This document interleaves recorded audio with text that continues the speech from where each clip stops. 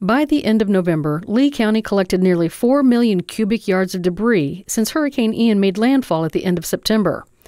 Ask any debris site project manager, and they'll tell you it's an astounding amount of debris compared to previous hurricanes. And because every storm is different.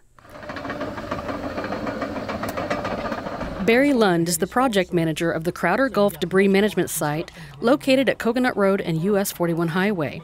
If you drive by that corner, you've probably noticed that the piles of debris continue to grow. There's a reason for that. This storm was a heavy storm surge, so you got much more construction debris than in Irma. Irma was probably 80% vegetative debris and 20% C&D. This is going to be more like 50-50. So it's just a much higher concentration of construction debris because of all the flooding. There's no comparison.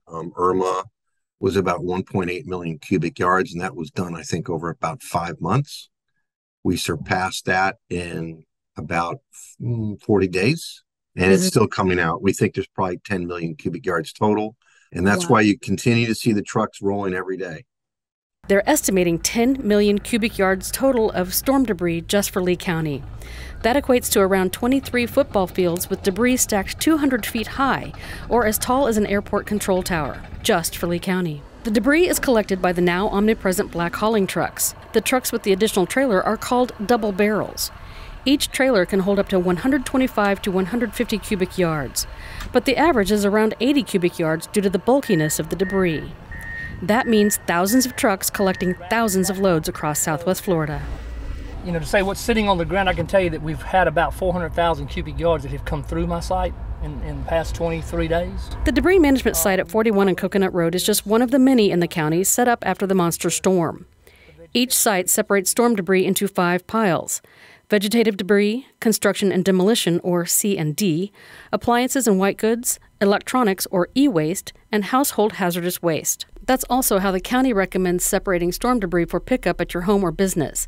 It needs to be placed on or near the curbs separate from your household garbage. And don't put it in black plastic bags. The debris contract at Crowder Gulf assumes that anything they can't physically see is like wet garbage, like food waste and things, which they are not allowed to pick up. So black plastic bags are right out.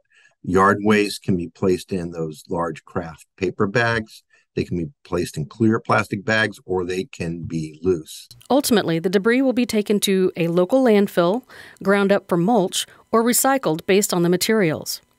With the potential of 10 million cubic yards in Lee County alone, it's likely Southwest Florida will see storm debris on curbs until late February. Whitehead assures people that it will get picked up. For much of the county, we've already been through and done the first pass. And I just want to assure people that the county and their contract at Crowder Gulf will be doing multiple passes through the neighborhoods. If you miss the first pass, don't panic and think that no one's coming back, because the contractor is absolutely coming back for that. Barry Lund with Crowder Gulf echoes the need for patience because he's personally driving Bonita Springs and Estero with a map to determine debris collection priorities. And some of these roads down here, Gary, Regal, I cleared this road 8 or 10 times before the debris stopped coming out. It's not to go in there one time and you're done and come back in 2 weeks. And I do realize that some of these areas up here really wanted their debris off of the ground, and they had some trees and some palm trees down. I mean, and we appreciate the patience of the people so much to understand. We're going to get to you. It may take me a week or two because these people down here are totally decimated. For WGCU, this is Pam James.